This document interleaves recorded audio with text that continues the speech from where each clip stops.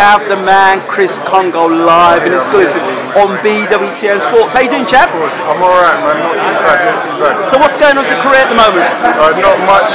Just training, ticking over. I should be fighting in about 7 to 8 weeks on the Dylan undercard, which is going to be at O2 on the 24th of March. So yeah, it's going to be a good one.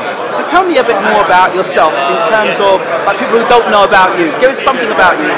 Obviously, I've been boxing for a very long time. Since I was 8 years old, I've won numerous amount of titles as an amateur.